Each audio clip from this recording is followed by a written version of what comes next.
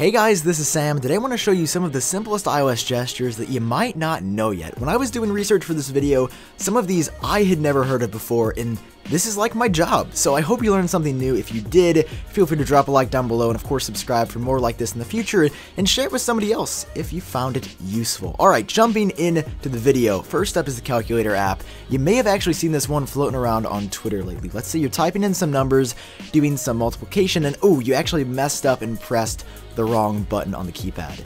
There's no back button right in front of you, so normally I would just hit the C button for clear and start the equation over.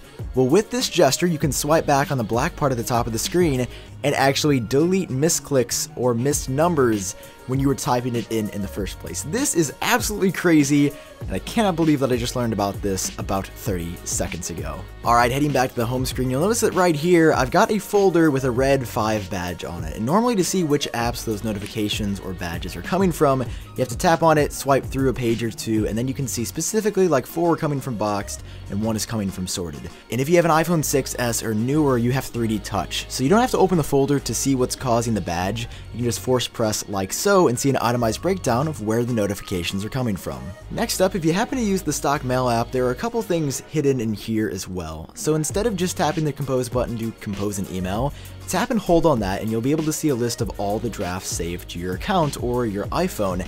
And if you actually keep pulling up these drafts like so, you can just swipe it down and eventually you'll have a stack that looks a little bit like this. When you tap on that stack, watch what happens.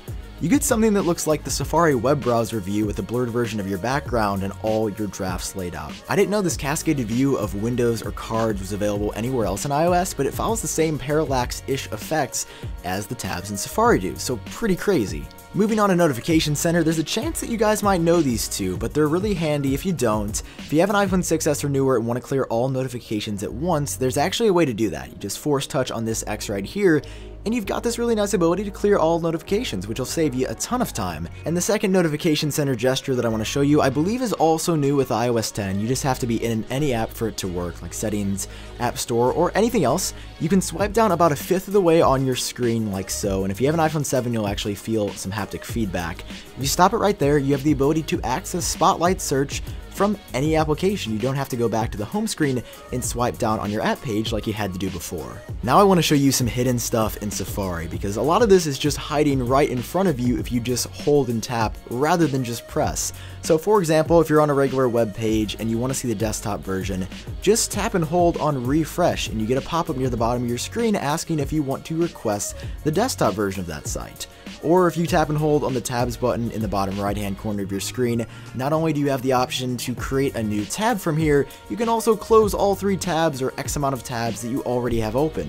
Now moving just one over to the left, if you tap and hold on this bookmarks icon, guess what happens there? You have the option to add a bookmark, add to your reading list, or add to shared links. And finally, if you tap on that window management button to view all your tabs, tap and hold on the plus down here near the middle of your screen and it will allow you to see any tabs that you have recently closed. Now you're probably noticing a trend that a lot of these have to do with 3D Touch, so if you have an older iPhone, I apologize, but if we move on over to the keyboard, there are some handy tricks here. So if I'm editing a note or some relatively larger body of text, there are a few things I can do that are incredibly handy. So for example, I'm in this note right here. If you 3D touch and move your finger around the keyboard, you have the ability to move your cursor like so, which is so much easier than having to use that terrible little magnifying glass above.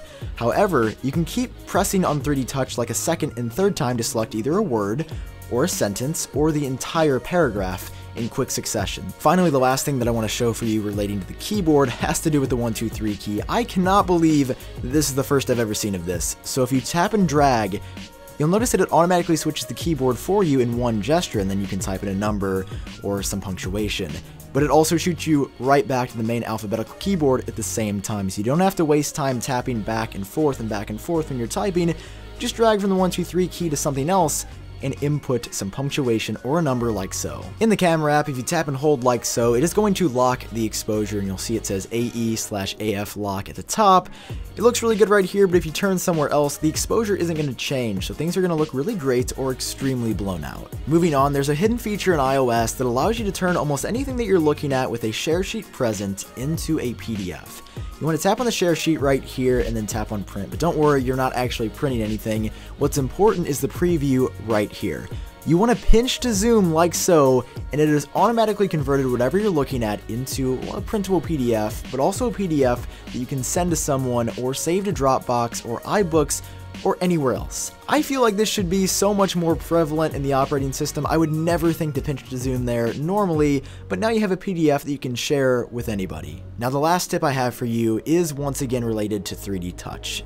If you want to go back to a previous application you were using, you can just tap and flick like so on the left side of your screen. You have to apply just a little bit of pressure to get it to work, but press in and flip over like that, and it'll take you back to Safari or whatever you were in before.